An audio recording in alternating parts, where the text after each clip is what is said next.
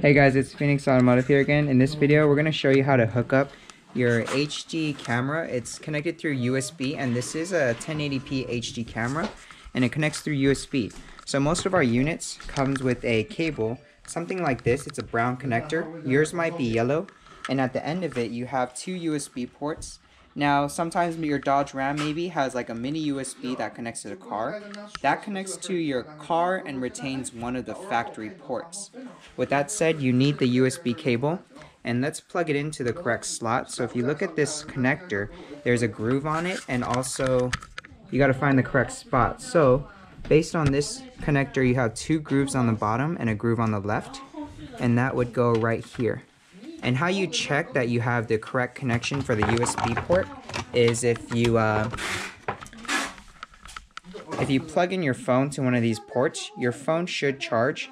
If it doesn't charge, that just means it's in the wrong port. And the next thing you have to do is connect the USB DVR camera.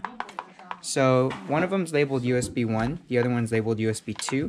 Sometimes it'll be labeled OTG or USB 2. The USB port does not matter for the USB DVR camera. Let's open this right here. And this is what you'll get in the box.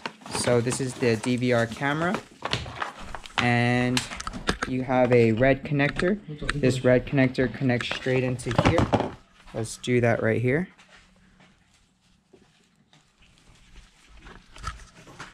Once you've made this connection, you should have a USB port. And connect the USB port to one of these ports on the unit. So let's connect it here.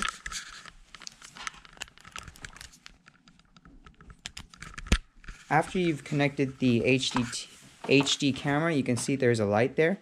It also has an SD card reader here that you can insert to do recordings on a video. After you've done that, you can see that the USB icon pops up at the top. What we need to do now is, you can see if I go to apps, I don't have the application here. I need to go into File Manager, and it's going to be different for different units. This one specifically in File Manager looks like this. I press the 3 lines, and I can scroll down to USB storage, which is right here. If I press USB storage, I can see I have a bunch of different apps here. And what I need to install is the fvcardvr.apk. So I will install this application.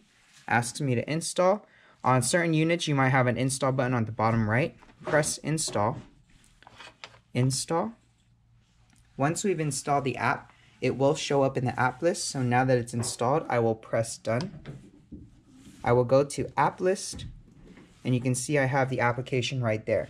So this is my camera, and now if I press on this app, it's going to ask me for permissions. Let me show you right here. Open the app up. This is what it looks like. Allow. Request is granted.